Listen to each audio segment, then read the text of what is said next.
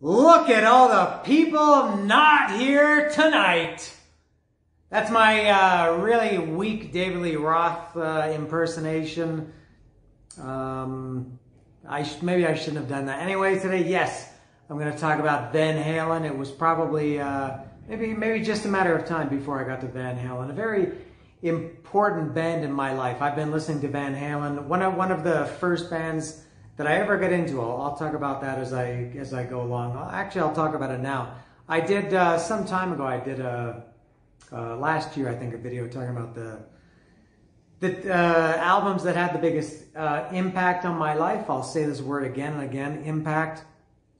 And Van Halen, one of their albums was on that list. You have to go back and watch it, or you can continue watching this one to find out which one it was. But Van Halen was one of the first bands that I ever got into. I got into, again, to repeat myself, I got Kiss Alive in 1975 for Christmas. I had just turned 6 years old. They were the first band I ever got into. And the next bands I got into were Black Sabbath and Van Halen. So one of the and AC/DC, all in that same period, was when I got into them. So very important band to me, Van Halen, but a little bit up and down, as you'll see as I talk about this. I've had a very, I think Van Halen as a band have divided me. I think my opinion of Van Halen is of their whole discography is probably similar to many people. Many bands have divided. I talked about this when I talked about the Black Sabbath discography. There was Ozzy and then Dio. And everybody looks at it as the Ozzy albums and the Dio albums, although there were many more Ozzy albums than Dio. And then Ian Gillan, and then Glenn Hughes, and Tony Martin, and things like that. Van Halen was very, very divisive with David Lee Roth and Sammy Hagar. I'm going to talk about that as I continue. But for now, I'm going to talk about the first Van Halen album. I'm going to go through a discography. I'm going to tell you about my favorite songs on each album, my favorite album, if you can do that. It might be a little bit loud. It looks like there's going to be a storm outside, so I hope I can do this in relative quiet. So today I'm going to talk about Van Halen. I'm going to start with, of course, the first Van Halen album in 1978, the debut album in 1978 that was called Van Halen, that has obviously gone on to become, to be considered one of the greatest debut albums ever. This sold, this went something like 10 times platinum or more in the US, the debut album, Van Halen in 1978. Discovered by Gene Simmons. He didn't discover anything.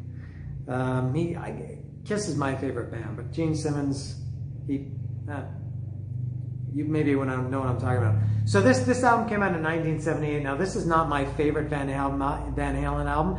It's relatively, maybe not even close, at least for the David Lee Roth era of Van Halen. But this is on a very, very short list of what could be considered the greatest debut albums ever. And this is not my personal opinion or your personal opinion. When you talk about the greatest, it's generally regarded in the music community, whoever that consists of, or whoever makes up that community. You could say this: Van Halen in 1978, Pearl Jam 10, the Boston's debut album, I think in 1976. I don't know what else you could say. Not my favorite, but I do love it. This was and I'll say before I get too much into this, I did not get into Van Halen from the start. Some of these, when I've done these discographies, I was into Metallica from the start, from the first album, Slayer, Anthrax, Motorhead I wasn't, Kiss I wasn't, Iron Maiden I wasn't, and Van Halen is another one like this. So I've talked about this in all of them. Your opinion of a band changes depending on if you got into them from the start, or if you got into them at some point and then kind of went back, which is what I did with the Mighty Van Halen. What other band can call themselves mighty? I've heard people say the Mighty Saxon. I think mighty really suits Van Halen more than anybody. So this came out in 1978. I was 8 years old when this came out. I didn't get into this until years later. I'll talk about that later. The first Van Halen album that I got into But everybody knows this album. If you're a rock fan or a metal fan or a music fan, you probably know this album. This album got played to death on the radio and maybe still does. I don't know. I haven't listened to the radio in many, many years. But when I lived in Toronto, many albums, many tracks. And I should say that. When I've gone back and I'm getting sidetracked already. This is going to be a long one. We're in for a very long night. Now I forgot what I was going to say. This is where I should cut, and if I had more motivation, I would cut it here. Oh yeah, what was it? I can't remember. What's wrong with me today? Maybe I'll get back to what I was going to say. This album, this is not what I was going to say, but I'll say now, is a lot of albums, you get tired of hearing them, and then people think, well, they suck. And you could say that with Metallica, the Black Album, and Pearl Jam 10. They don't suck. This album doesn't suck. This album is great. But it did get played a lot. And you couldn't, at the time when I was a kid in the early 80s and maybe mid 80s and late 80s, you couldn't turn on like classic rock radio and not hear You Really Got Me, Running with the Devil, maybe to a lesser extent, Jamie's Crying. What else got played on the radio? It seems like they're God, I can't even read this. Look at that. That's how's anybody supposed to read that? And I have good eyes. I had my eyes surgically repaired a few years ago. I'm the one. Jamie's Crying, Atomic Punk, Ice Cream Man, On Fire. This was. I got a little bit tired of this album. Not just the radio hits. But I did get a little bit tired of it. But this album is a classic. There's a reason why, and again with Metallica, the Black Album, and the other ones, why this is sold 10 or 11 or however many millions of copies this is sold in the US. There's a reason for it. My favorite on this one is probably maybe Feel Your Love Tonight, or let me see the track. Ain't Talking About Love is maybe another one. Those are probably my two favorites. Those were not ones that got played on the radio. Maybe that's why I liked them, because I didn't have a chance to get sick of them, which happens a lot. But this is a great album, and this was I'll talk about Eddie Van Halen. He was maybe the first guy that was I don't want to say guitar hero, because I don't play guitar, despite what you see behind me. I can pick it up and I can play the chords. That's about it. These are for decoration. Sorry. And he was the first guy that I thought, even when I was, very, very young, not even a teenager. I was 11 years old when I heard Van Halen. He was the first guy that I thought, after Ace Frehley, as I said, I got into Kiss in 1975. Eddie Van Halen was maybe the first, at that point, I don't know if the word guitar or the term guitar hero existed, but man, I loved Eddie Van Halen. Even for me at the time, as an 11-year-old kid, I thought this guy is really, really good. He sounded better, and something about the Van Halen albums, at least the David Lee Roth albums. Again, dividing it into David Lee Roth and Sammy Hagar. The first 6 Van Halen albums, they sound exactly the same, no? And I don't mean that in a bad way. It's like this is similar with Rat, when I talked about Rat.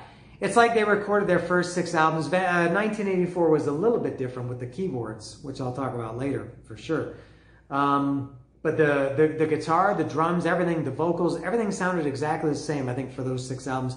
As if they went into a studio in 1978 and they recorded 9 or 10 songs that made up each album of the first 6 with David Lee Roth. It's like they just recorded all those and then put them out year by year. I'm getting very off track more than normal. But those the first 6 albums, the David Lee Roth albums, I'm going to talk about that. One doesn't sound any better or any worse than the other. And again, not as a negative thing. Those albums all sound perfect. Eddie Van Halen, I'll say it, is maybe my favorite guitarist ever, Eddie Van Halen. They're not quite my favorite band. They were up there, as I said, one of the early ones. Eddie Van Halen, why can't I say the guy's name? was the first guy that I recognized, maybe after Ace Frehley, that I thought, man, this guy is a real, this is how music should sound to me. And just the, I guess I had heard You Really Got Me on the radio. And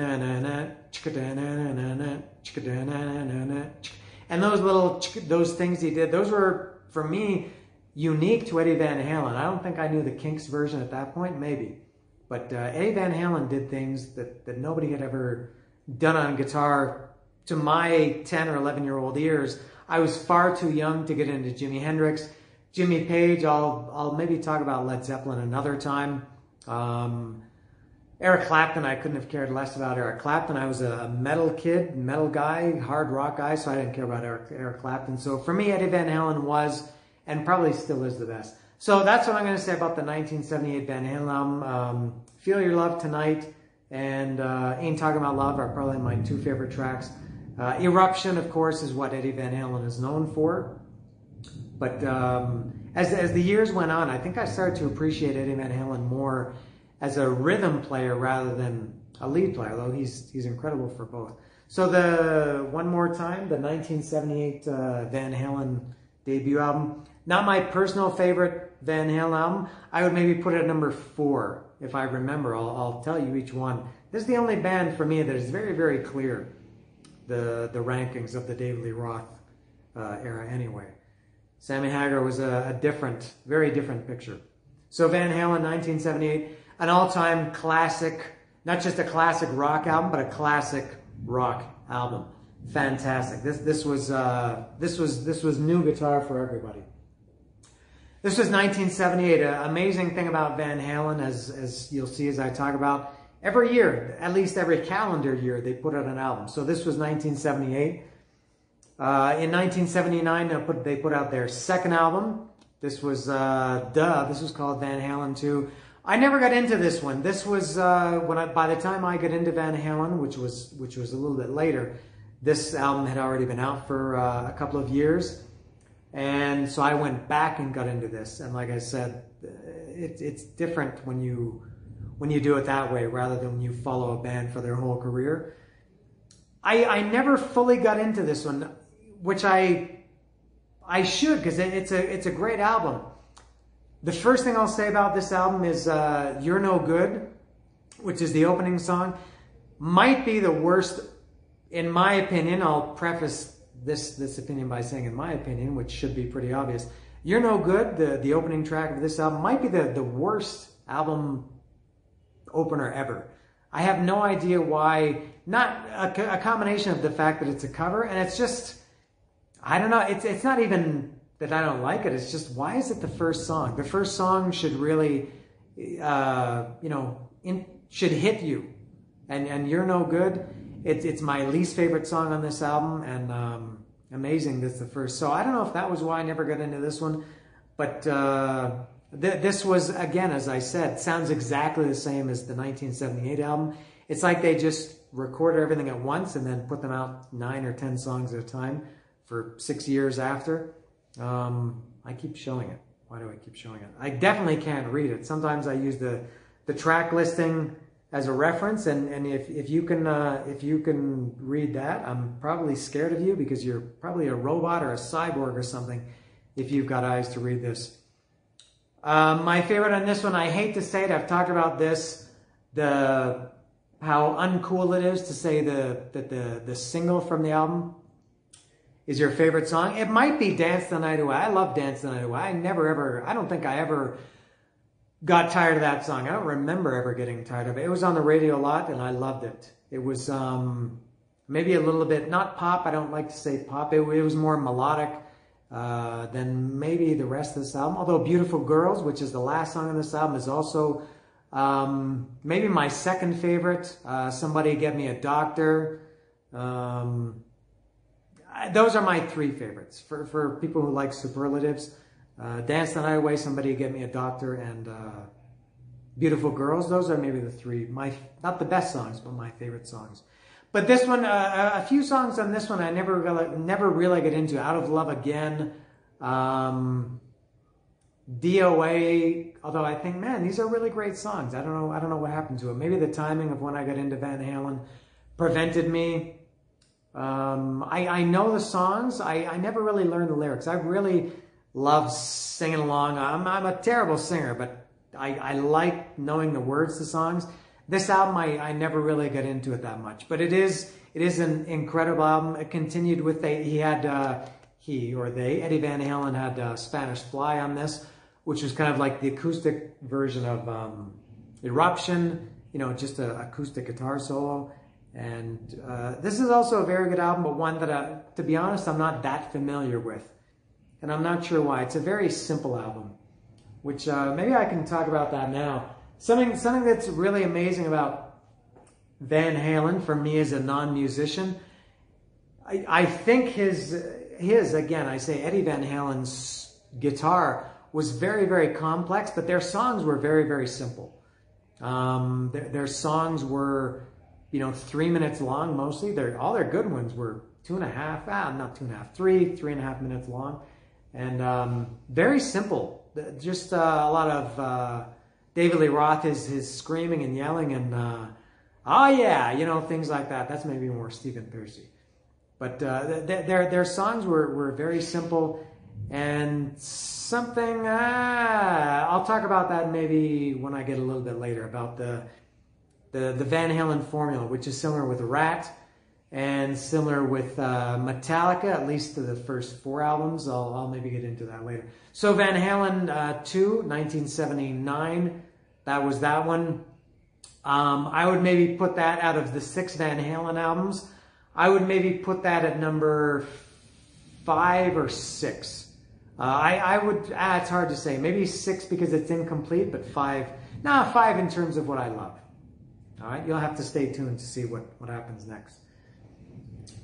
Next, 1980, again with the calendar year. They went 78, 79, 80, Women and Children First. I'll tell you, this might be number 2 for me for Van Halen. I love this album, man. This album is just fantastic. Over the years, there was another one that my number 1 is very, very clear. Number 2, this used to be number 3. If you like official rankings, this maybe has climbed up to number 2 over the last 5 or 10 years. Women and Children First is amazing. This is a heavy metal album. Forget about a lot of bands at that time. They didn't like to be tagged with heavy metal. This is a heavy metal album. This is a heavy metal guitar album, especially Romeo Delight, Tora Tora. This 3, Romeo Delight, Tora Tora, which is the intro into Loss of Control. If it's not heavy metal, that is heavy metal guitar. Eddie Van Halen is a heavy, back then, was a heavy metal guitarist. I know he doesn't like that, and Van Halen considered themselves a hard rock band, but those 3, the intro, Tora Tora was really just an intro to Loss of Control. It's very, very heavy. And this album, for me, I think that this was the second Van Halen album I got. I'm going to talk about that. Fair Warning was the first. I went back and got this. This was the second one I got. So this was, I had heard And the Cradle Will Rock. I'm not sure exactly what the first Van Halen song I heard. Yeah, I don't know if it was In the Cradle Will Rock or Dance the Night Away or He Really Got Me. It was one of those songs from each of those first 3 albums. But I remember hearing And the Cradle Will Rock, and I thought this at the time when I heard Black Sabbath. I thought, that's heavy. I don't know if the word heavy existed then. That the intro to And the Cradle Will Rock, and I don't even know what it is. I don't know if it's guitar. Horrible singing, as if I'm not bad enough singing lyrics. I'm trying to sing guitar, but it was it didn't sound like, it sounded like guitar, but it didn't. It was otherworldly, which is what Eddie Van Halen did. He made sounds that nobody had made with guitar before. But In the Cradle Will Rock I heard that song when I was 10 or 11 years old, and I couldn't believe how good it was. Everybody Wants Them is my favorite song from this album, to get that out of the way. Maybe my favorite Van Halen song ever. There's another one that maybe I could talk about that are among my favorites in their whole catalog. But I think Everybody Wants Some might be my favorite song in their whole catalog. If anybody knows what the first line of the second verse is, I see a Luku man looking for Mubi. I don't know what David Lee Roth says in that song. I mean, in that lyric. I don't know if it's Moonbeam. I looked it up some time ago online. I think I've probably looked it up many times over the years, but whatever the lyrics are online, they're not right. Because the lyrics weren't in this album. When I bought this album, it was just a clear plastic, like cellophane sleeve. And but yeah, Everybody Wants Some, maybe my favorite Van Halen album ever. I do this a lot, confuse the word album and songs. I don't know why. My favorite Van Halen song ever might be Everybody Wants Some. Fools, also very heavy. Dun, dun, dun, dun, dun, dun, dun. Yeah! A little Gene Simmons there. Not me, but David Lee Roth doing Gene Simmons. Romeo Delight. That's heavy metal guitar, man. Tora Tora, also heavy. Loss of Control, heavy. That's a very fast up-tempo song. Loss of Control. Take Your Whiskey Home. Could This Be Magic? Could This Be Magic? In a Simple Rhyme. That's another, that one's in the vein of, I like that one too. I love In a Simple Rhyme. That's in the vein of Dance the Night Away, which I said I love. That's a little bit more, not pop, but more melodic. It's got the great backing vocals. So 1980, Women and Children First. My second favorite Van Halen album. This is, and this was, Van Halen had a reputation of being like a party band, like a good time, fun party band. This album was pretty serious. As I said, it was heavier, it was darker. If Van Halen had a dark side, I think this was it. And the next one I'm going to talk about is the same. But this didn't have maybe the party atmosphere, the good time, beautiful girls, Feel Your Love Tonight, Dance the Night Away that the first two albums had. So this one was a little bit heavier. I don't know if that's why I liked it or why I like it now, or maybe why I've grown to like it over the last couple of years. But Women and Children First, let me show it one more time just for continuity. Women and Children First, I love this album. This is a amazing Van Halen album. I love it. Women and Children First. 1981, continuing with the calendar year. Fair warning, I'm going to say right off the bat, this is my favorite Van Halen album.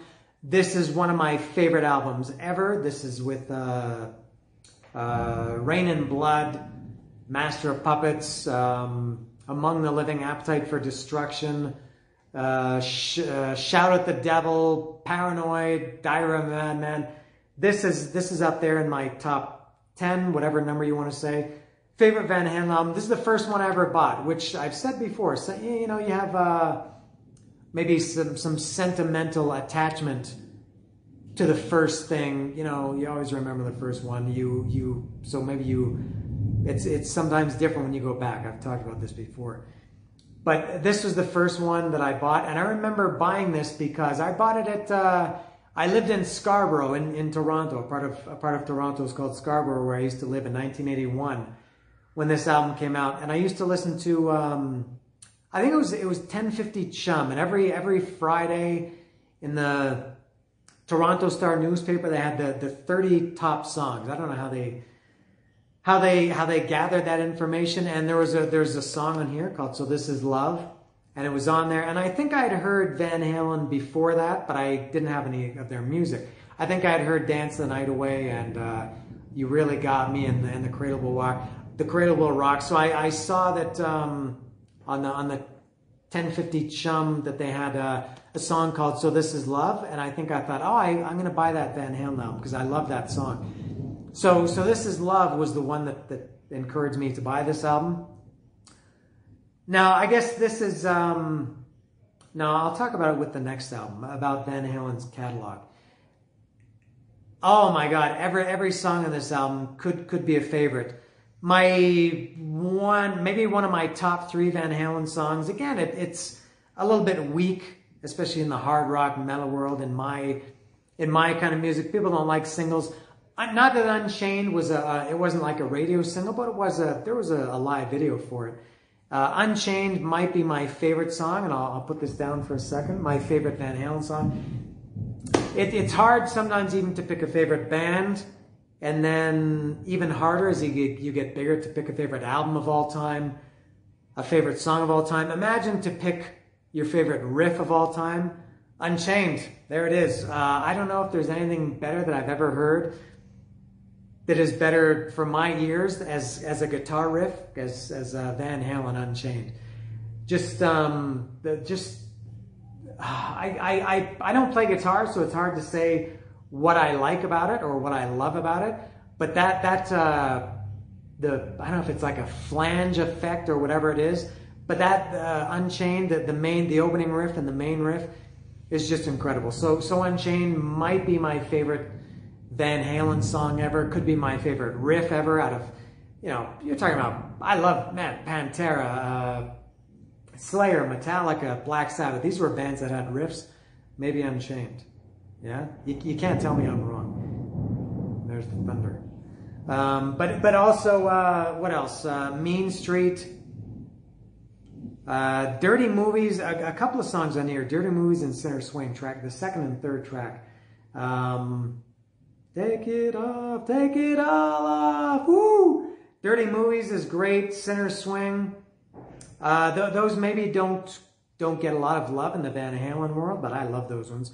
Hear About It Later is another one. There was another live video for that. They did a show, I think it was in Oakland in 81, that some clips when I used to watch Heavy Metal Mania, Midweek Metal Mania, the videos in the mid-80s, I guess, they used to play those clips, Hear About It Later and Unchained, from Oakland in 1981. I don't think I ever got tired of those.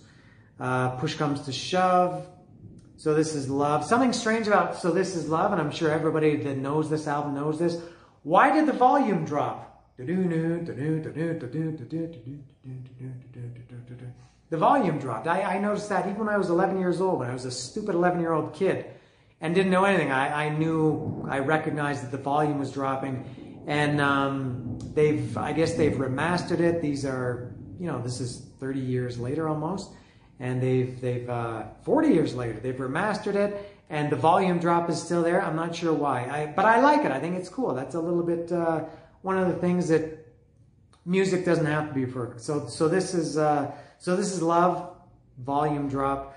Man, oh man, I love this album. And I only learned many years later that the artwork was by if I remember correctly, by a Canadian guy.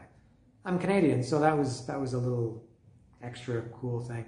And also, similar to Women and Children First, this was one that was a little bit, not a little bit, I think darker. This didn't have any of the party atmosphere of Feel Your Love Tonight, Dance the Night Away, Beautiful Girls, even in a simple rhyme. It didn't have this was a heavy, serious album. I think most people, it's nothing unique for me to say this is my favorite album. I think if you asked, real Van Halen albums, people who really know Van Halen, who know all their catalog, if you ask them their favorite, I think, I would guess, I don't know for sure, you can tell me, most people I think would say Fair Warning is their favorite Van Halen album. This is from the David Lee Roth era, which again is separate from the Sammy Hagar era. But I think this maybe didn't sell as well. I've got it here, just a second. I read this Van Halen book. This is Running with the Devil by Noel Monk, who was their I don't know if he was their manager or their tour manager, their road manager. And I think he talked about in this book that they Fair Warning was a little bit of a dud in terms of sales compared to the first three. I don't know where that stands now. I maybe should have looked that up. But according to Running with the Devil, got to remove the G. It's not running, it's running. Yeah, so I think Fair Warning was a little bit of a disappointment in sales, but I think critically, or in terms of Van Halen fans, this might be the best. It's my personal favorite. I'll say it again and again. There aren't enough words to express how much I love this album, Fair Warning, Van Halen, 1981. There you go. Now, Diver Down. This was, again, keeping with the calendar years. 78 was the first album. Van Halen 2 was 79. Women and Children First, 80. 81, Fair Warning. And 82, Diver Down. And look at that crowd. That wasn't a Van Halen crowd. I learned many years later that was a picture from Van Halen had opened for the Rolling Stones. And it was a picture from that show. But good move to make them look bigger than they are. This was 1982. I think this is a love or hate album. I think a lot of people hate this album, which I understand why. This was it is a weird album. Now I mentioned earlier with Women and Children First was maybe my second favorite, that it had moved into the slot of the second favorite. This I would say was number. I love this album. This was for years. This was my second favorite Van Halen album. I would say maybe now over the years, the last 5 or 10 years, it's dropped to number 3, but still great. This is a weird album. This was almost, it was like a cover album, half covers. I think 4 or 5 covers on this one, and then 4 or 5 new songs, and some. This is a good opportunity for me to talk about filler, Van Halen filler. I talked about this before when I talked about Black Sabbath, especially. I think I talked about it a little bit with Metallica. Filler. What is filler? I think a lot of people think that filler is just a song that they personally don't like. They're saying, "Well, I don't like little guitars, so that's filler." Or I don't like, I don't know, fairies wear boots, so that's filler. To me, filler is back then, and the thunder is getting louder. Back then, filler was literally record companies, and I hate to say this, and I sound arrogant, like I know what I'm talking about, but record companies used to say, the album is not long enough, you got to do this, you got to fill it, you got to stretch it out, you got to fill the time. So bands would do, I guess, I know Paranoid is a great example of good filler. The track Paranoid, Black Sabbath, on the album Paranoid, I think that was the last song they wrote for that album. It was too short, they needed a song, so they wrote Paranoid, which is, I think that song is less than 3 minutes. Great example of good filler. But to me, filler is just extra stuff. And Van Halen had tons of filler. And Black Sabbath did too. I think Van Halen were the kings of filler. And I don't mean that in a bad way. I would take, it's very different now. Bands come out with albums every 2 or 3 years. Nah, 3 or 4 years maybe. Metallica every 8 years. I would take, Van Halen albums were 30, maybe, I think Diver Down is their shortest album. I think it's around 31, and their longest is, at least the David Lee Roth era, the classic era, was 34. I would take that every year rather than the way music is now, old man alert, than having a 60-minute album every 4 years. And I've talked before about what I call, and I don't think I coined this term, I'm sure somebody else thought of this, listener fatigue. It's very easy to listen to a Van Halen album. All you need to commit is 32 minutes. You can let, everybody's got 32 minutes in their day. You don't have 65 minutes or 50 minutes or 48 minutes, but everybody's got 31, 32, 33 minutes. So the Van Halen filler, going back to the first album, and covers and filler. The first album, they had Eruption. Now, Eruption is probably considered one of the greatest guitar works ever. So again, I'm not saying it's bad. It's incredible. But it's just a short, it's a minute or a minute and a half instrumental, kind of more, as anything, more as an introduction to You Really Got Me was the song after that. And then on the second album, as I mentioned, they had Spanish Fly, which was, to me, filler too. It was just a very short introduction to, what song came after Spanish Fly? Was it DOA or Out of Love Again? I can't remember. And then Women and Children First, also as I mentioned, Tora Tora, was really nothing more than an introduction to Loss of Control. No. That's my Loss of Control. But they were great. But I think when you, maybe back then, and I don't know, because I was 10, 11 years old, when people looked at albums, when they looked at the track listing, if they saw 7 or 8 songs, maybe it turned them off, but they saw, 9, they thought, oh, okay, 9, that's pretty good, even though a couple of them were just introductions or filler. So I think Diver Down was the king of filler. So but I will say I love it. Maybe 2 or 3. We'll say these days number 3 on my Van Halen ranking. Where Have All the Good Times Gone? Also, something funny. Something I always noticed, even when I was a young kid about Van Halen. They always had a lot of punctuation in their songs. Where Have All the Good Times Gone? Exclamation point! Where have all the good times gone? Not a question mark, but an exclamation point. And Dirty Movies was in quotation marks. And Sinner Swing also had an exclamation point. And what was the song on the second album? Bottoms Up, I think, had an exclamation point too. So Van Halen were the kings of filler, the kings of covers, and the kings of punctuation. So where have all the good times gone? I think at that point, I didn't know that's a Kinks song. I'm sure I'd never heard that song at that time, but I loved it, and I didn't care if it was a cover or not. Hang 'Em High, that's an excellent song. Cathedral, there's the filler. Cathedral was really just a short minute and a half instrumental piece, which is basically an intro to Secrets, and I'm going to talk about Secrets. I love Secrets. Secrets is a very, very, I hate underrated, overrated, all these superlatives or adjectives that people use. Adjectives. Secrets is a song that I don't know if too many people would say that is their favorite song, and I'm not saying it's my favorite, but what a great song Secrets is. It's a little bit different for Van Halen, kind of definitely not a ballad. And I'll say too, Van Halen never had a ballad until the Red Rocker joined. The first 6 classic David Lee Roth Van Halen albums, I think that's why they're so highly regarded, as they're rock albums. They didn't have any ballads. So Secrets definitely wasn't a ballad, but it was a little bit, kind of a quiet song. I love Secrets. It's a great song. Not my favorite, but I do like it a lot. It's one that is maybe overlooked. Maybe that's a better word than underrated. Now, Secrets was sandwiched between Cathedral and Intruder.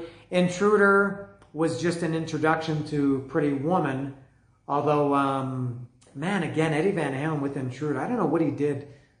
At the time, I didn't know, and I still don't know now how he made those sounds with a guitar, or maybe it wasn't a guitar, but Intruder was a little bit like a talk box or Peter Frampton or something, and had like a cat, something really weird. And then into Pretty Woman. I love Pretty Woman. When I heard that song, I loved it.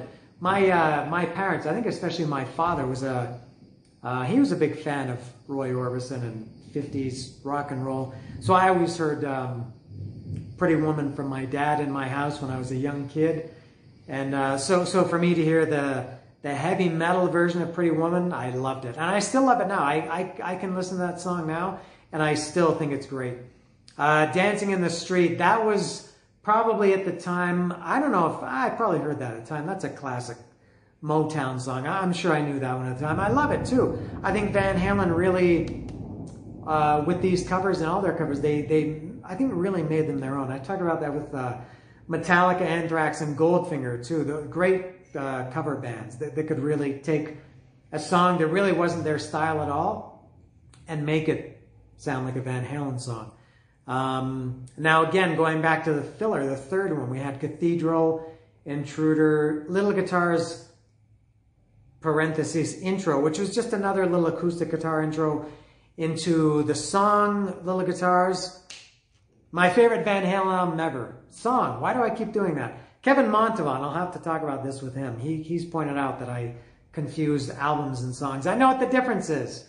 This is an album. These are the individual songs. I know what that is, but I misspeak sometimes.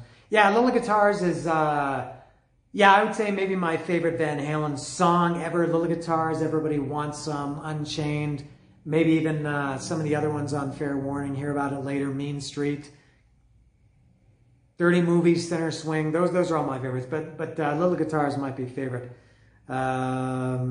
Big Bad Bill of Sweet William. Now, I liked that song back then, even when I was a kid, and I liked it now. Full Bug and Happy Trails. Happy Trails is, again, more filler a cappella. Happy trails to you until we meet again. Happy trails to you. I'm not going to sing anymore. I shouldn't have even sung that much. That was embarrassing, to be honest. People, this is probably the classic, the 6 classic David Lee Roth era Van Halen albums. This is very divisive, I think. I love it. A lot of people hate it because it was filler and covers. I loved it. I think this was maybe like a rushed album, an album that they had to do in a hurry to get their name or to keep their name to keep themselves on the radio, to keep themselves on people's mind. But this one, Van Halen, Diver Down, I love it. 1982. There you go. That's all you need to know.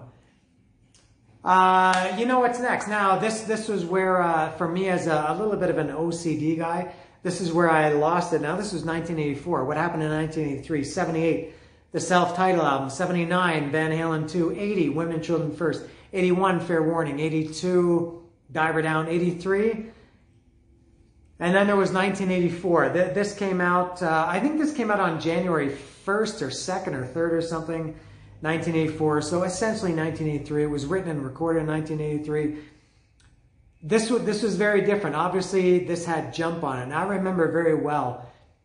There's some things that you remember in life that are really, really stupid, that you have no business remembering, and it doesn't do you any good to remember them, but you remember them.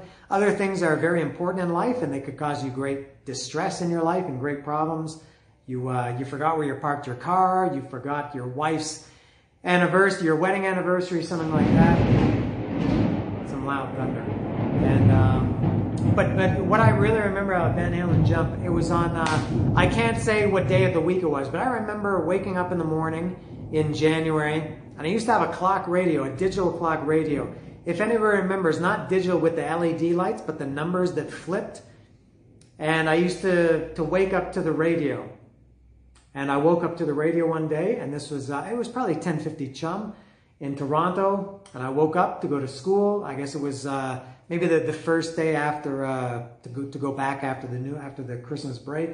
And they said, here's the new Van Halen song. It's called Jump. I almost said Van Halen album. The new Van Halen song was called Jump. And they played it, and I couldn't have cared less that it was keyboards. I loved it. I thought, this is a great Van Halen song. I loved it. Now it was one, of course, like many songs you just get so tired of. It's not one you're ever going to make a point to listen to. Paranoid, Crazy Train, Enter Sandman, Nothing Else Matters, Epic by Faith No More. I don't know how many people are making an effort to listen to these songs. You hear them on the radio. But probably now, even when I hear Jump, I still at least enjoy it. I don't hate it. Rock and Roll Night, that's another one. So Jump, now again, this was very divisive. Even when I was 14 at this point, and me and I guess all my metal friends and I, we talked about that it was keyboards, because it was very uncool at that point to use keyboards. If you were a metal fan or a rock fan, you didn't want synthesizers, you didn't want keyboards, you wanted heavy metal, you wanted guitars. But I loved Jump, but I know a lot of people hated it. And you know what I want to talk about a little bit? Alex Van Halen. Everybody talks about, brackets here, parenthesis, from 1984. Everybody talks about, you know, Eddie Van Halen is the greatest guitarist ever, which for me, I don't care about greatest, but maybe my favorite. And everybody talks about David Lee Roth, possibly. A lot of people would say he's the best frontman ever. I don't think anybody would say he's the best singer ever, but the best frontman ever. Michael Anthony, even everybody says, you know, his backing vocals and, you know, nobody ever really talks about Alex Van Halen. I'm going to talk about Alex Van Halen. What a great drummer. Again, even when I was a kid, I don't care about talent or, you know, how much skill a person has. I just like how it sounds. Alex Van Halen, at that point when I was listening to, I guess at that point I was listening to Kiss, AC/DC, Black Sabbath, and Led Zeppelin. Those were the only bands, sorry, not Led Zeppelin, Van Halen were the only bands I knew at that point. Not Led Zeppelin, for sure. Alex Van Halen was for sure my favorite drummer. I liked him better than anybody. The drums in Van Halen stood out far more than the drums stood out in Kiss or Black Sabbath or AC/DC. So give it up for Alex Van Halen. So 1984, this is, and I'll put this at probably number 5 or 6 of all the Sammy Hagar albums are below that. Just to, spoiler alert, skip ahead if that's what you're waiting for. This was 5 or 6, and Van Halen 2 would be also 5 or 6. This was a weird album.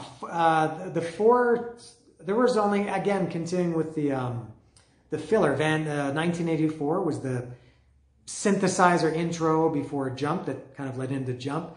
And then, so you had Jump, Panama, I'll Wait, and what was the other one? Oh, Hot for a Teacher, of course. Those are the classics. Those were on the radio all the time. And then the other four were Top Jimmy, Drop Dead Legs, Girl Gone Bad, and House of Pain. I loved, as I said, I had no problem with Jump. I loved it. I did get tired of it, but I still do appreciate Jump. Hot for a Teacher, I love. Panama is great. I don't care if you say Panama is overplayed. You're right, it is overplayed. Don't let that take away from that being a great Van Halen song. That's as classic as Jamie's Crying or Unchained or something. Panama is great. The video was on all the time. It was on the radio all the time. But Panama is a fantastic. That's maybe the epitome of Van Halen. Reach down between my legs, ease the seat back. That's maybe Van Halen's definitive song. But a favorite, it's hard to look at those songs when they're like super popular. Of the one, Panama could be a favorite. Also another one, I love this song, Top Jimmy. Top Jimmy cooks, Top Jimmy swings, Top Jimmy cooks, Top Jimmy swings. He's got the looks, ooh, Top Jimmy. He's the king. That's a great Van Halen song. The other one's Drop Dead Legs, Pretty Smile, Girl Gone Bad, House of Pain. I was never a huge fan of those ones. So maybe one filler, 3 songs that I was never that crazy about. And then I'll Wait. I liked I'll Wait too. It was never as overplayed or as played as Jump. But I did like it. So 1984, this now kind of what's really amazing about 1984 kind of as a bookend, their first album was like 10 or 11 or 12 times platinum in the US. Everybody follows US sales. And then I guess I would have to look. I don't know. The second one, Van Halen 2, Women and Children First, Fair Warning, Diver Down. I don't know. I guess they were all double, maybe triple platinum around there. This, I think, was diamond again. This was huge. I guess mostly thanks to Jump. It was a huge song. If you weren't around in 1984, you have no idea how big Jump was in Canada and the US, I'm sure, and I don't know where else. So amazing that they had their first album and their 6th album. Not that the other albums were flops, because they sold at least all multi-platinum. But this was a huge album, and this might be my favorite Van Halen album cover. I love this album cover; it's excellent. Yeah, so that's it. I'll say a few more times. So 1984, a little bit mixed for me. I like it. This was one of my. This tour was one of my. I can't say it was a regret that I didn't see that tour, but and I haven't talked about my concert history with Van Halen. When I do these discographies, when I go through them, I mentioned my concert history. The reason I haven't at this point is because at this point, I hadn't seen Van Halen live. I did end up seeing them later. I'll talk about that when I get to it. But 1984, April to be exact, 1984. I remember, again, as I mentioned earlier, there's some things that you have no business remembering. They're very stupid and they don't serve any purpose in life. They don't help you. They don't make your life better.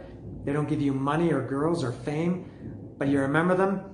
April 17th, 1984, Van Halen played Maple Leaf Gardens in Toronto. I lived in Toronto.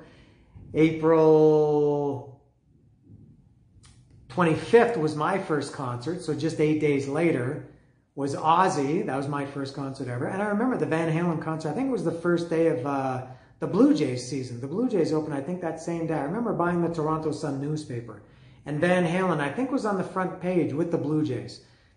So again, why do I know that? I don't know, and I don't care. And I wish it could give me some of these great things that I talk about, but it doesn't. And Judas Priest also, April sometime in 1984 on Defenders of the Faith tour. I wish I'd seen Van Halen. I'm not sure why I chose Van Halen. Why I chose Ozzy over Van Halen. I have no idea. I don't know if Van Halen was sold out. I don't know if Ozzy I heard about first and I bought tickets, and then I was 14. And I guess I don't know if I paid for it because I was working when I was a kid. I don't know if my parents paid for it and they would only pay for one. But for whatever reason, I didn't see Van Halen. And not that I regret seeing Ozzy, because that was pretty cool, and it really put me down the right path. But I didn't see Van Halen on that tour, and that was the last chance to see him with David Lee Roth until many years later, which was very different.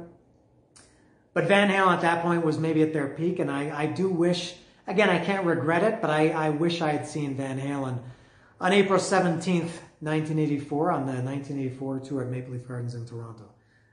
So yeah, 1984 is the album is not one of my favorites, but it's Van Halen, man. I can't say anything bad about it.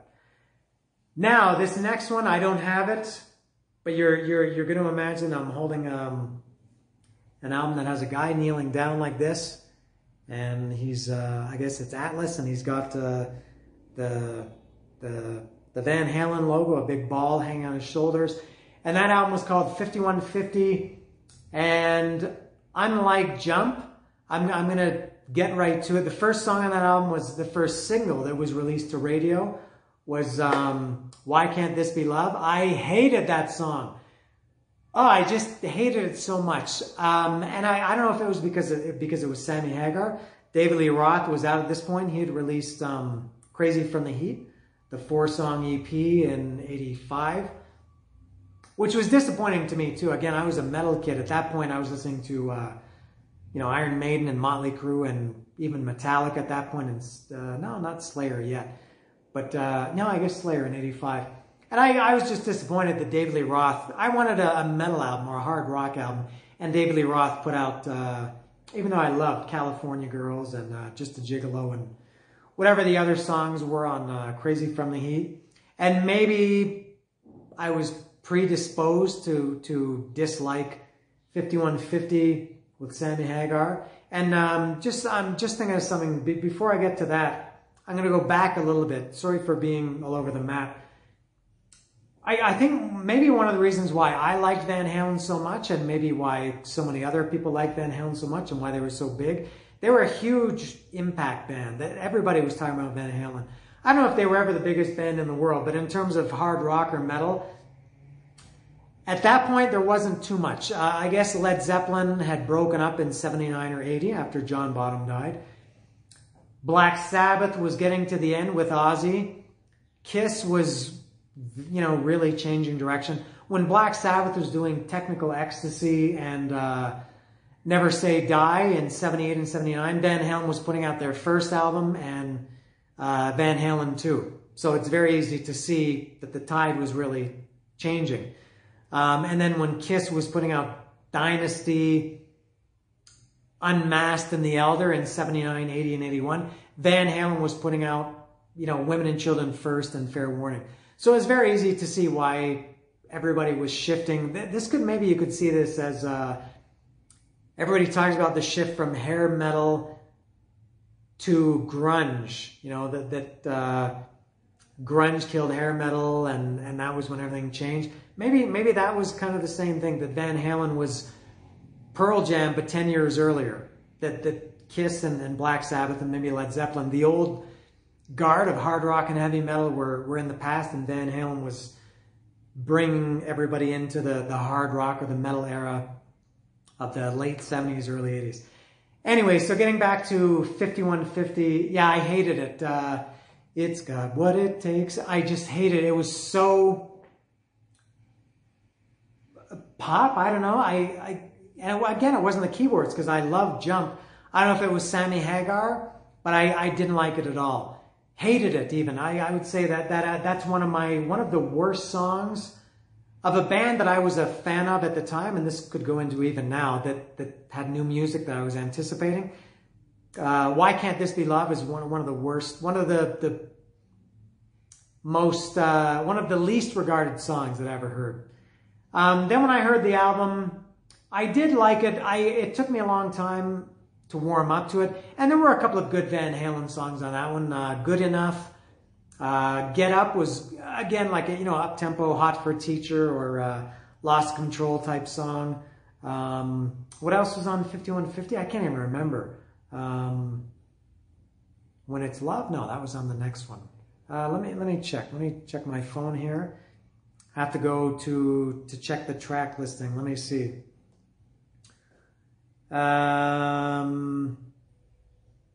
Sorry for the delay. This is when I should cut, but I'm not going to do that. Here we go, 5150 track listing. And 5150, of course, was the California penal code for somebody who was mentally insane, I think, and it was Eddie Van Halen's home studio. Dreams, Summer Nights, that was another good one. Yeah, so Good Enough, Get Up, Summer Nights. The first half of this album, I guess, was pretty good, although Why Can't This Be Love sucks. Dreams was good, even though it was also a very keyboard-heavy song. That song was okay. And then the second half of this album, I never really cared about. Best of Both Worlds, that was pretty good. Love Walks In, another garbage song. Love Walks In. I didn't want Van Halen ballads. I wanted Everybody Wants Some, and I wanted Unchained, and what else?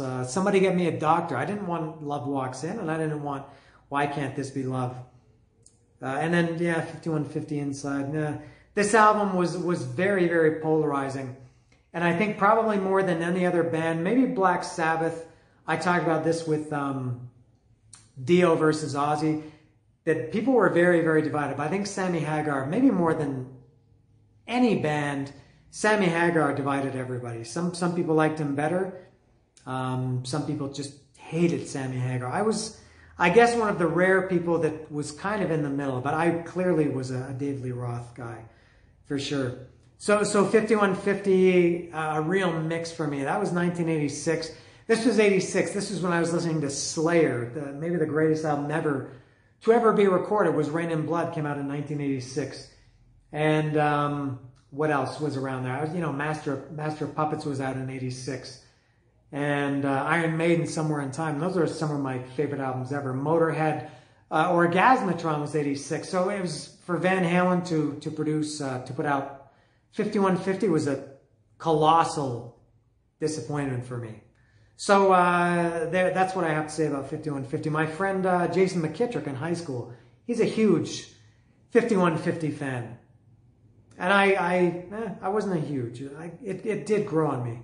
All right, so next I'm going to move on to OU812. What a stupid album. Van Halen had a run of, for whatever this is worth, horrible album titles. 5150 sucked. OU812 was even worse, and they continued to get worse after that. But OU812 came out in 1988. Now Van Halen was 2 years in between albums. 84, 86 was 5150, and now 88 was OU812. I guess the thing that's memorable for me about this was, as I mentioned, I'd never seen Van Halen. I did finally see them in 1988 with Sammy Hagar. I saw David Lee Roth, I think, also in 88. So I saw David Lee Roth solo, I saw Sammy Hagar with Van Halen, but I never saw the real good classic Van Halen, David Lee Roth, which I can't say I regret, but that's one of my biggest concert wishes, that I could go back and see Van Halen in their prime with David Lee Roth. So OU812, yeah, I saw them in Buffalo, New York in June 1988. They did the Monsters of Rock tour. Not the Munsters. There was Eddie Van Halen. There's no Eddie Munster. So they did the Monsters of Rock tour. It was Van Halen, Scorpions in descending order. Van Halen, Scorpions, Dokken, unbelievable, Metallica, and Kingdom Come. I was already a huge Metallica fan at that point. For 5 years, I got into Metallica in 1983. At the time and in retrospect, Metallica blew everybody away, especially Dokken, poor Dokken, that they had to follow Metallica. So I did see Metallica. I did see Van Halen at Rich Stadium, which I'd been to, or I went to many Bills games there. It was cool seeing them in a big stadium, and it was cool seeing Van Halen. But after seeing all the other bands, and Van Halen came on late, and it was Sammy Hagar, it was a little bit underwhelming to see Van Halen in 1988. I think OU812 was not. Let me go back to the notes about this and check the track listing. The first song, what was the first single from that album?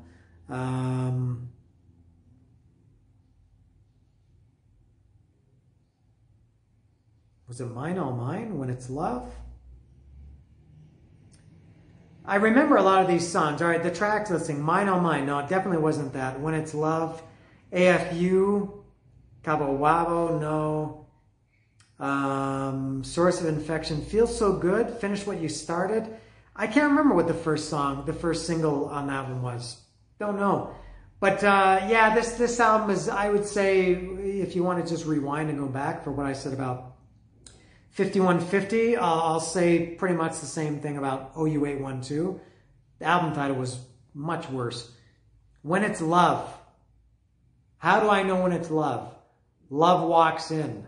Why Can't This Be Love? I hated you, Van Halen, for having all these love songs. David Lee Roth didn't sing love songs. Van Halen, David Lee Roth sang about banging chicks and drinking whiskey. And even though I was very young at the time, I knew what was better to hear about. Feels So Good was a good song. Very, very poppy. Feels so good, so good, so good. Finish What You Started. Yeah, kind of a mix. Sucker in a Three-Piece. And also Van Halen songs at this point were getting pretty long. I'm looking at the track listing. The shortest song here was 3:58. That would have been the longest song on almost any Van Halen album in the first song. There's no need for Van Halen albums to be. Cabo Wabo, 7:04. Sucker in a Three-Piece, 5:52. Van Halen albums should be short and to the point.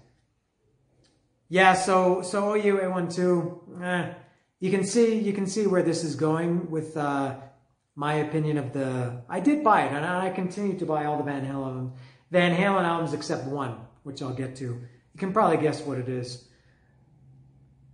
Yeah, Sammy Hagar. He wasn't my guy in Van Halen. Why do I have trouble saying the words Van Halen?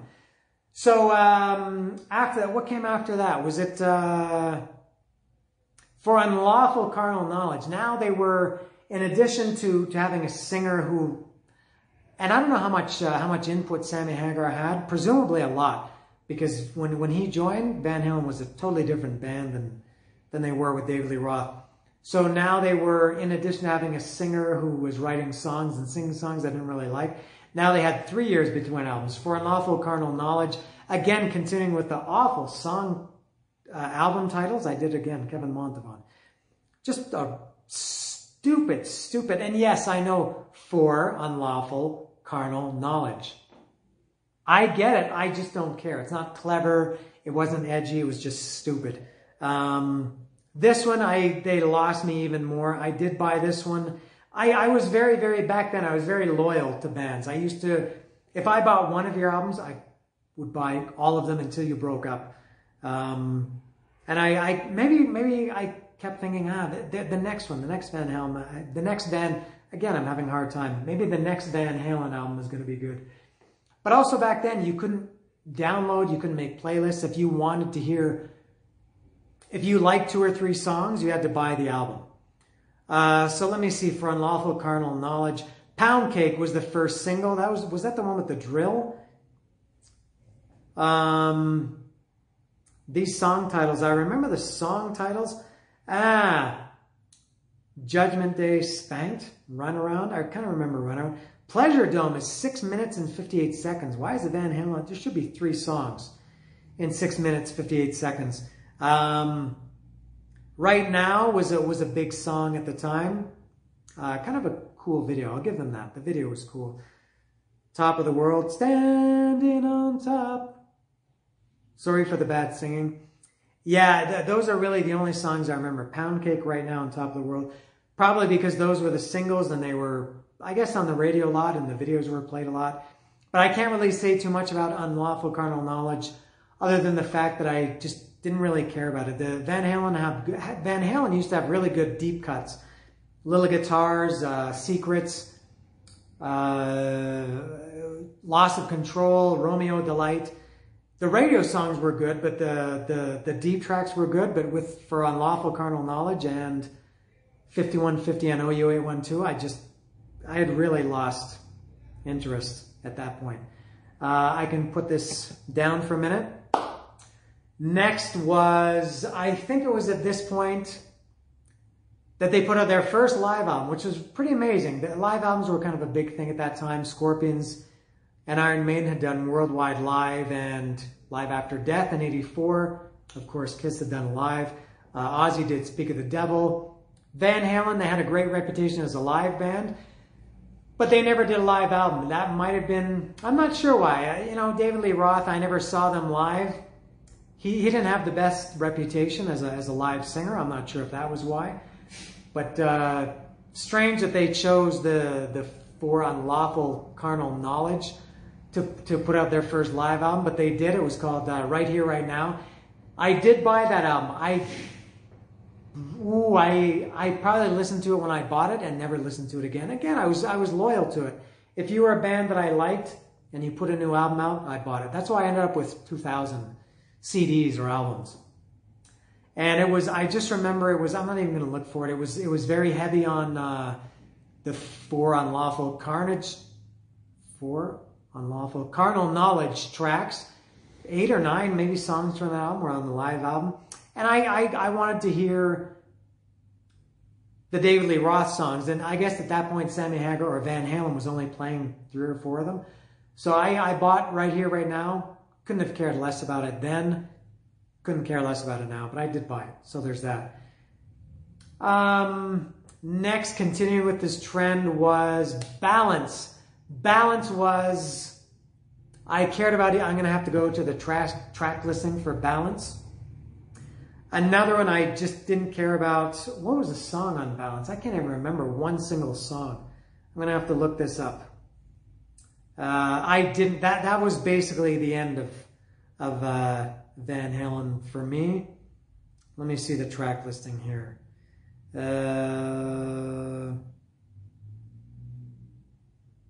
Can't Stop Loving You. Again, all these love songs. Give me a break, Sammy Hagar. He's a great singer, but I just didn't like him in Van Halen. I don't remember any of these other ones. The Seventh Seal, and then Can't Stop Loving You. Don't Tell Me What Love Can Do. Stop saying love. I don't want to hear it. Amsterdam. Big Fat Money, Strung Out, Not Enough. Aftershock, Doing Time. Baluchitherium, I'm not sure. Take Me Back and Feel, I don't know any of those songs. And this album was, as I mentioned earlier, Van Halen albums, the classic Van Halen albums, were 31 to 33, maybe 34 minutes. And this Balance was 53. And this was 1994. Excuse me, this album came out. This is where I gave up on Van Halen. Like I said, so many things changing. The singer, the longer albums, the love songs, more keyboards. They were maybe more than any other band. Red Hot Chili Peppers, maybe if you compare. I mean, Metallica changed, of course, and every band changes, even AC/DC, despite what people say, because Black Ice didn't sound like Powerage. I just didn't like that era of Van Halen.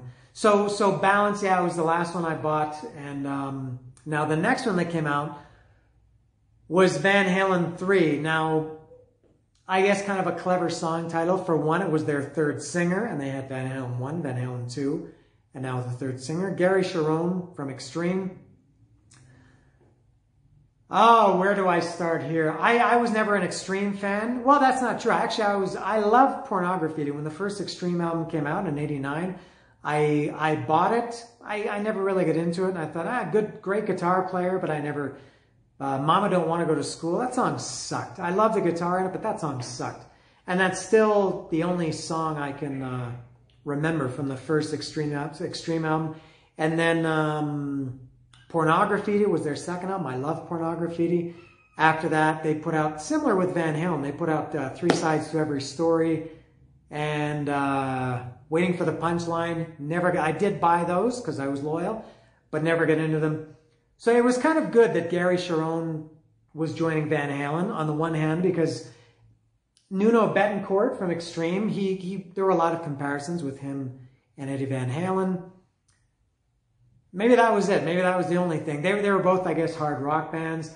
But Gary Sharon never had a chance of being accepted as the singer of Van Halen, just like Ripper Owens with Judas Priest, Blaze Bayley with Iron Maiden. When you're at the point where you have a third singer, people don't care. People give up. One, if you're saying John Bush with Anthrax is an exception, I would kind of agree. Except Neil Turbin, he was Anthrax's first singer, but he was kind of like half. He just did one album, and that album wasn't really a representation of what Anthrax would become. And John Bush was really good. John Bush is better than these other guys that I talked about. So Gary Sharon, me, everybody else, I think Van Halen was a nothing band. Also, music was changing at this point. People were into Pearl Jam and Alice in Chains, Soundgarden, even Metallica was, still a machine back then. So I'm going to look at this. I can't remember a single song. I don't think I bought. I think that's the only Van Halen album that I never bought was Van Halen 3. Let me take a look. Sorry for the track listing. Poor Gary Sharon.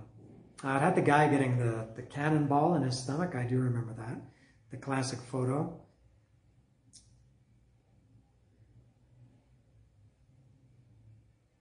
I don't know a single song from here. New World, it says it was an intro. Without You, my God, the first song is 6 minutes and 30 seconds. One I Want, From Afar, Dirty Water Dog, Once, Fire in the Hole. I remember that. I remember the title. I don't know if I remember the song. Once, they have a song called Once that's 7 minutes and 42 seconds. Josephina, Year to the Day, Primary, which is another kind of a filler, it says here. Ballad or the Bullet, and How Many Say I. How long was this album? This album must have been about 3.5 hours long. This is like the Once Upon a Time in America of music. How long was this album? 65 minutes and 22 seconds. Give me a break. That should be two. If you took the two longest Van Halen albums, the David Lee Roth albums, they didn't even equal 65 minutes and 22 seconds. There was a definite skew towards bands making their albums a little bit longer, which back then I didn't really like, and now I don't like. Red Hot Chili Peppers' Blood Sugar Sex Magic was an exception. Prince, the Symbol album, there were a few exceptions that were long, but generally albums didn't need to be that long. So what can I say about Van Halen 3? Gary Sharon, sorry, but I just didn't care, and I think most people didn't care. Then Van Halen was really entered kind of purgatory. I think it didn't last very long with Gary Sharon, but then maybe Sammy Hagar came back in early 2000s or something. I think they did a tour that was really, really bad. I think Eddie Van Halen was having a lot of trouble back then, and they weren't playing very well. And then I guess Van Halen disappeared for some time. Then David Lee Roth came back. At some point, they did a Greatest Hits album. I never did buy the Greatest Hits album. They did 2 new songs with David Lee Roth in 96 or something like that. Me Wise Magic was one. I can't remember the other. They were okay. It was really cool at the time and kind of a tease. I think everybody thought that David Lee Roth was going to be back and Van Halen was going to be touring with David Lee Roth, but it never happened. What was the other song? Me Wise Magic. Anyway, I never really get into those. And then David Lee Roth came back in 2007 or 2008 for a tour.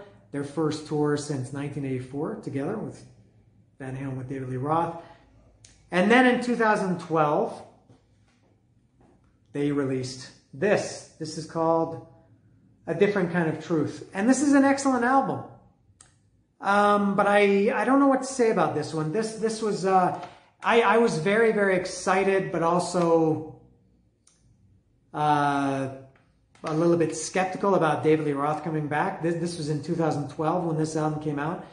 At that point, David Lee Roth had been out of the band since '84, which is 16, 26, 28 years. Is my fast math correct?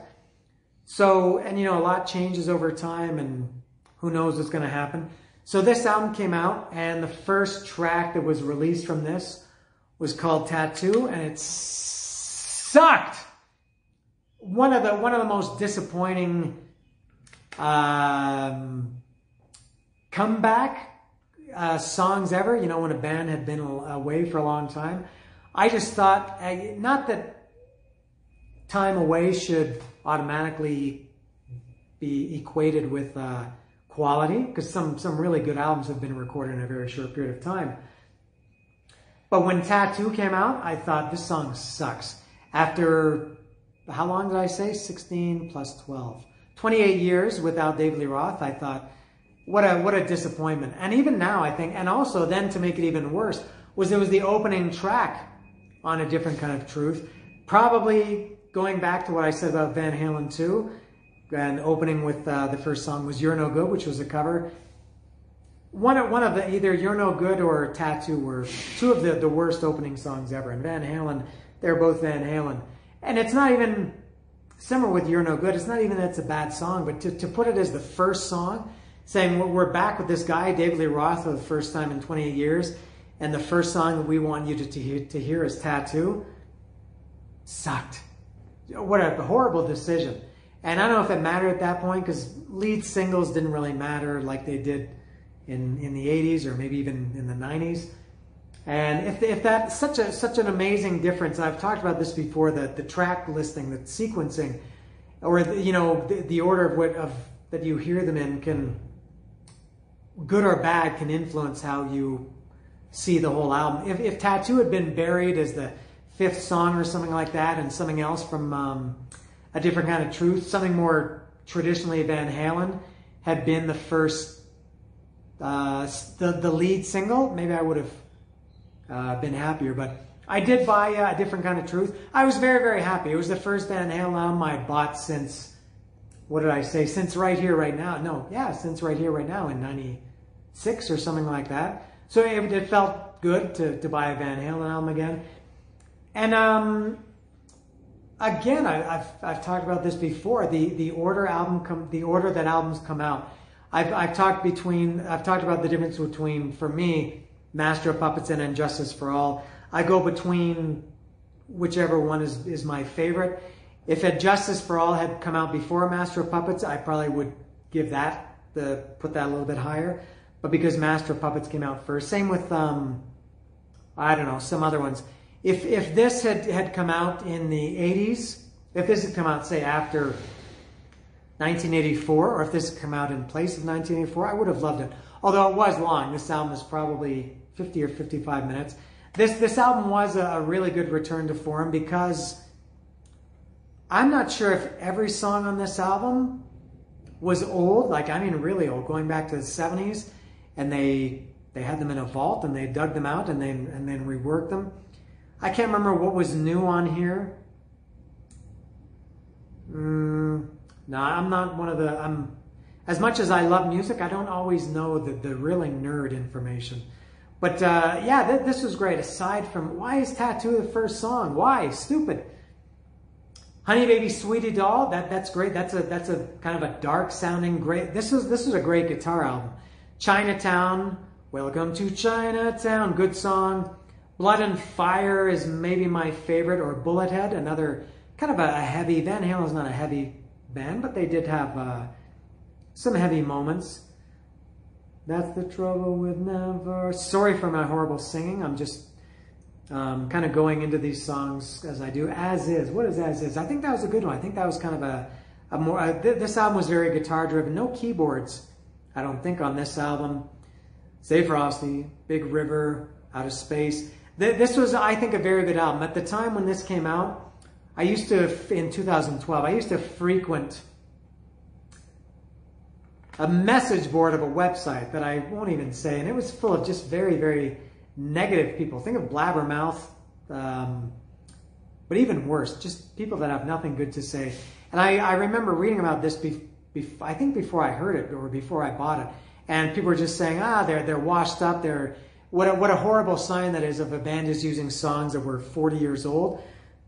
And then when I heard it, I thought, I don't care if the songs are old or new. I like this album. Now, again, going back to timing, you know, in 2012, as much as I love music, and some music that's come out in the last 10 years has been some of my favorite music, it was hard for me, unfortunately, to view Van Halen with the same eyes as I would have in 1982 or 1984 or 86 or something. So I never really got into this album, although I did like it. And I feel a little bit guilty that I didn't get into it. I should know all the words to this. How many? 3, 7, 8, 9, 10, 11, 12, 13 or 14 songs. That is too many. It's too much to digest. But this is a very good album. There's absolutely nothing wrong with this album. This is a classic Van Halen album. It sounded very, very close to the first 6. Not just in terms of music, for sure. I think David Lee Roth's voice was a little bit different, but music, and it did sound more modern, this album. But musically, this is an excellent Van Halen album. This is one I do think, man, I got to go back and get into this. It was cool to hear Van Halen again in 2012. So I don't know what else to say about this. I feel like I should say more, but I really can't. So that's it for Van Halen. So there you go. I talked about Van Halen for, I don't know how long this has been, because I don't have a timer in front of me. I guess it's around an hour. So I talked about Van Halen, again, one more time, a very important band for me. They did, you know, really divide people, including me, and they kind of lost me for a while. But those first 6 Van Halen albums are as good as any music you'll hear, and I'll fan these all out because I have them in this presentation like this.